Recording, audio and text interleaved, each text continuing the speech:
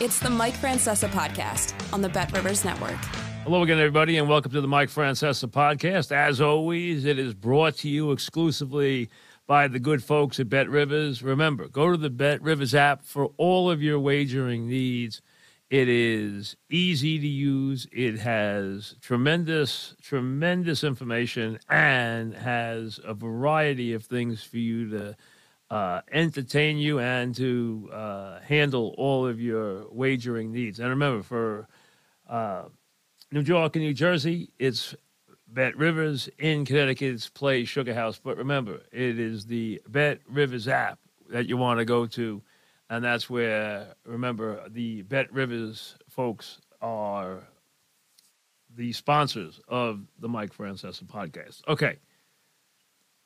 I was driving along this morning when I got a text, and the text said, check this out.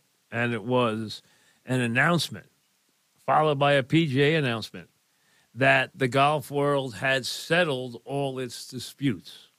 Surprised? I am surprised by the timing. No one heard an inkling of this coming. It has obviously rocked the world of golf. But does it surprise me? No. I have told you from the very beginning, this was not working. I have told you from the very beginning, it was hurting the PGA Tour. I had never watched 1 minute of LIV Golf. I was not a consumer. But I, like everyone I was speaking to, they have been watching less golf. The PGA Tour was taking a hit. You have to ask yourself, after being so adamant about this, why now? I think there's a couple of reasons. Number one, PGA Tour is not doing very well right now. The ratings on television are not good. Yes, Tiger Woods is gone. Yes, Phil Mickelson is gone. Now other stars are gone. It's less appealing product. That's a big factor. Number two, the Brooks Koepka performance in the Masters, where he finished second, and then finishing first in the PGA, was a nightmare for the PGA. How could they have a Ryder Cup with Brooks in it under the current scenario, and how could they possibly not include on the U.S. team a man who has already won one major this year, been second in another, and we still have two more to play? How could he be excluded? And let's be honest, when Zach Johnson was asked, he didn't give an affirmative answer. He gave a terrible answer. Everyone said, what? And everyone was saying he has to play. The fans were overwhelming that he had to play. But let's be honest, not everybody's pleased today, especially the players who remained faithful. We'll get to them. Now, what happened here? Folks, what happened is the LIV Tour, which was not doing well, so what? It was losing money. They can lose money forever. They got a bottomless pit of money. They just print it. They make money hand over fist, so money's not the issue. Now, the PGA Tour moved because of the reasons I just gave you. But what really happened is this. If eventually everybody's going to wind up, now this year the schedule will stay the same, okay, for 2023. We know that. We don't know what happens to those tours in the future, but we do know that all the players who left the PGA Tour are going to return to the PGA Tour. That's logical in every way. And they've already been invited back. We just don't know under what scenario. And what's going to happen to the LIV Tour. And what's going to happen to the other tours as far as how they fit into the PGA schedule. Now, but what really happened is this. You have a new world order. You also have a new business model. You have a now for-profit LLC, of which the folks in the Middle East not only have a say, they have a major stake and really virtual control.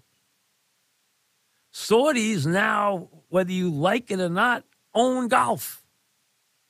Here's why. You have a new LLC, for profit LLC, of which the PGA Tour, yes, will have a majority stake, but the PIF, which is the body that bankrolled LIV and put $2 billion in it already, will not only have a stake in the new company, they will have tremendous power in the new company. Just listen to this. According to the new plan, the man who is the governor of Saudi's sovereign wealth fund, Yasser Al-Rumayyan, will join the policy board of the PGA Tour, which will continue to operate the tournaments. He will be the chairman of the new commercial LLC, with Monahan as the CEO. The PIF will invest in the commercial venture, yes, but listen to this. The PIF will be the exclusive investor in the new entity. Get it? It's all their money. And will have the exclusive right to further invest in the new enterprise, and will have a right of first refusal on any capital investment, which means all future money that is put forth for anything in golf will come from the Saudis. That means they now own golf. Case closed. So when you look at it and say, well, if they're going to shut down LIV, what did they get? They got golf. They now are major stakeholders. They now own a big chunk. And let somebody tell us what the chunk is. Is it 60-40? Is it more than 60-40? They say the PGA Tour has majority stake. Could be 51-49 for all we know. Their guy is now the number 2 man in the PGA. And he's the bank. And as you know, in any sport, the bank rules. So now, for those of you who didn't like and really demonized Phil Mickelson and were mad at Dustin Johnson, Cameron Smith, Brooks, Koepka, and on, well, if you're going to watch a golf tournament now, anywhere, anytime, on any level, the Saudis now are not only a part of it, they own it. And their stake will only get bigger because they can't go anywhere for money anymore except for them. And they're always going to be there as the bank because they have more money than everybody else. Why would you go borrow money for a capital improvement on the tour when you can turn around and get it from your buddies who print money every day?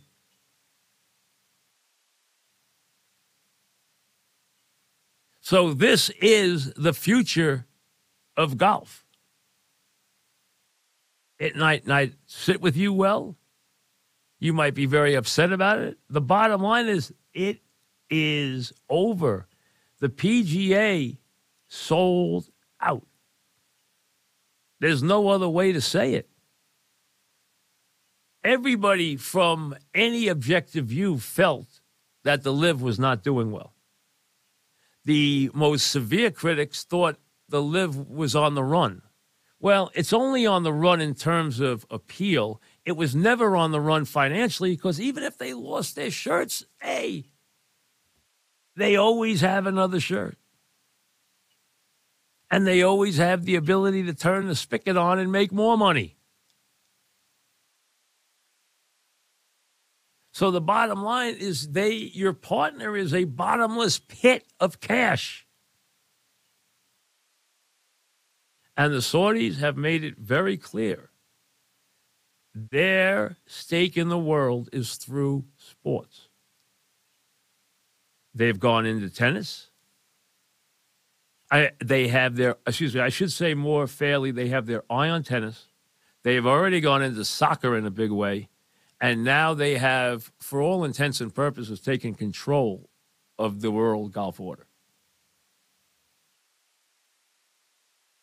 Are there unhappy PGA players today? Plenty of them.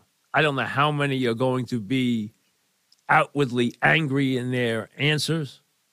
I don't know how many will be critical because, let's be honest, none of them have anywhere else to go. There's nowhere else to go. Now there's only one tour going forward in 2024. And all the litigation is stopped. I've already seen reaction, and everyone, you know, so many people hate Greg Norman on a variety of levels, and especially through this. But if you think Greg Norman lost, as I've seen people try to depict here,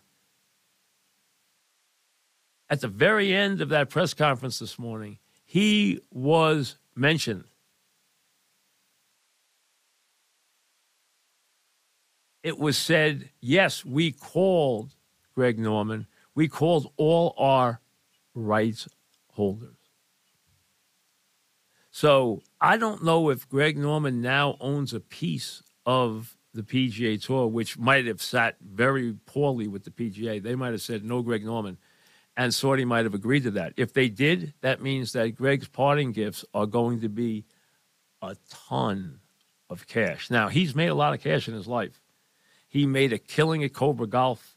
He has a habit of making a ton of money. Well, he just made another big pile of it. If he sold out. If not, then he is a stakeholder in the new LLC. I doubt the PGA would agree to that. So I figure he got his parting gift, which was a lot of money.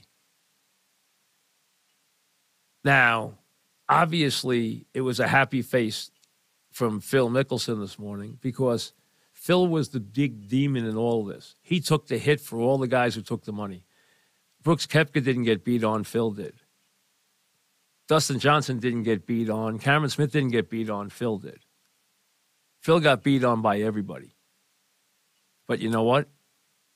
Phil came out on the strong end. I don't know how much of the $200 million Phil keeps. Maybe all. I don't know.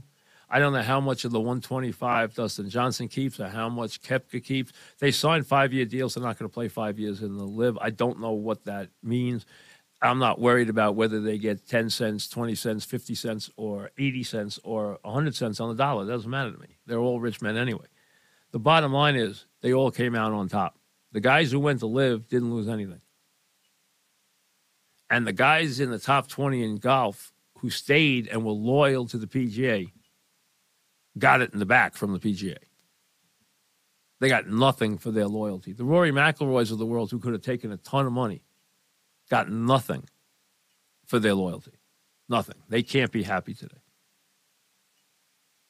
They got to go forward, but they could have taken $100 million and come back and gone forward too. Brooks Koepka got $125 million, and he's already got a major and a second this year. And he'll be on the Ryder Cup team. What did he lose? Absolutely nothing. So those guys are the big winners. And the guys on the PGA Tour who could have taken the cash and come back, even though they were told they would never be allowed to come back, you know what? It turned out to be a complete lie because the PGA bailed.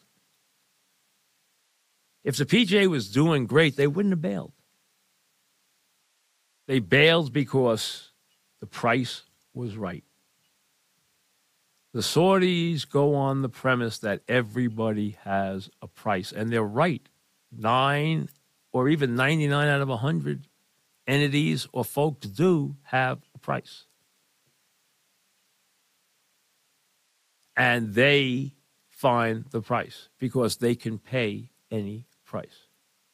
They've already put $2 billion into LIV. They now have what they wanted. They have ownership of golf. How long will it be before there's a major in Dubai? Not every year, but on a rotating basis. Other big tournaments in Dubai, I'm sure that will be a big part of this whole premise, or throughout the Middle East. They got what they wanted. They wanted the sport, and they purchased it. They challenged it. They pirated away players. They threatened legal action, and then they bought the whole thing. Because, go back to what I said, the PGA is starting a new LLC. They are no longer a nonprofit entity. Now, you know, these leagues set this stuff up as a gimmick, but they get away with it, where they are these C6 charities. And the bottom line is, these guys not only got leadership, the PIF will be the exclusive investor in the new corporation and will have the exclusive right to further invest in the new enterprise, including a right of first refusal on any capital invested. The PGA will remain a 501c, yes, so that they can go into a town and give money, as they have through the years, to charities in those towns, and remain a tax-exempt organization in terms of their oversight of sanctioning events. That's what the 501c is for. The 501c6, that's what it does. But everything else, TV, money, anything else, anything they make money on, image, likeness, anything they make any profit on, will be inside the new LLC, which is yet to be named, of which Monahan will be the CEO, and Al Romayan will be the chairman of the board and the banker. So now they are partners, but one partner has all the cash. Always, always look to that partner. So, is this a good thing for the fan? Let's look at it from the fan for a second. I think it is from this standpoint. You got all the players back together again. That's what you want, because that's what you do. You watch the tournaments. What else do you care about? You're not worried about the other stuff. It doesn't impact you. Now, if you don't like the fact that they're doing business with the Saudis, well, there's 400 American corporations that do business on a daily basis with the Saudis. So I don't know if you deal with too many companies that don't.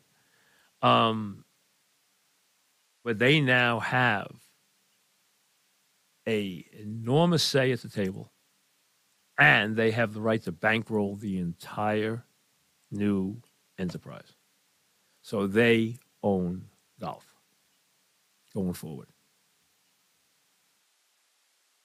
So I think it helps golf from a standpoint of being a fan. I think the product gets back to being what it was. You got all the great golfers all in one place again. You don't have the craziness you've had. The PGA Tour was lacking without Phil Mickelson, without Dustin Johnson, without Brooks Koepka, without all the guys who went to LIV. It was hurting. Was LIV doing well? No. LIV wasn't doing well. It was hurting too. We need them all in one place. That's golf. Sports are about the players who are playing at that moment. They are the product. And now you have them all back together. So that's a positive from the fan standpoint. But if you are one of the guys who took the LIV big money, a star who took the LIV money, you hit a home run. If you were one of the guys who stayed behind and was loyal, you got stuck in the back. That's the facts. If you're Monahan, you've been talking out of both sides of your mouth. You talked tough, and then you caved. You took the money. You blinked, and you took the money. You can't say it any other way. You can try and spin it. You can try and do whatever you want. That's what happened. But here's the fact now going forward. They own golf. Will it affect you? Probably not as a fan. It shouldn't. You'll still have the Masters. You'll still have the U.S. Open. You'll still have the majors. You'll still have the Ryder Cup every 2 years. You'll still have good tournaments. That's all you should care about. But golf has changed. There's no question about that. We don't have all the answers to how this is going to unfold in 2024 yet. We'll get them. But know this. The players who went to LIV will be back. They'll all be under one umbrella. And now, Saudis have made a major stake in the game of golf. They now own it. We'll see you down the road. Thanks for listening to the Mike Francesa podcast on the Bet Rivers Network.